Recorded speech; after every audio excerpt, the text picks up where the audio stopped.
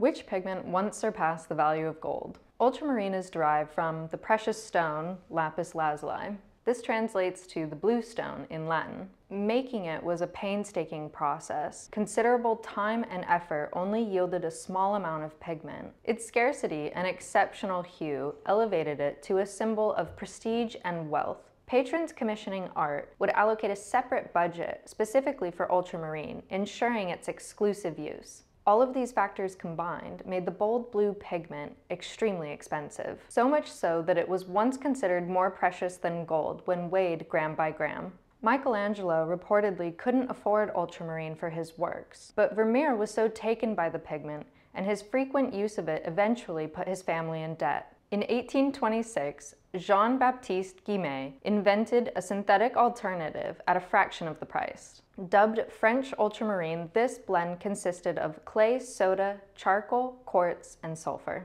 It made an equally iconic blue. This bottle of French ultramarine is dated May 30th, 1879, 43 years after the synthetic version was invented. Turner was reported to be the first artist to use the new color. Van Gogh, Renoir, and Manet all preferred this new pigment due to its affordability, which granted them newfound creative freedom. The symbiotic relationship between artists and chemists often led to new groundbreaking innovations such as this. The result was typically an advancement in color, as synthetic pigments are more resistant to fading over time. This is a great example of how new pigments can often surpass their predecessors. Stay tuned for more items of intrigue from the Winsor Newton Archive.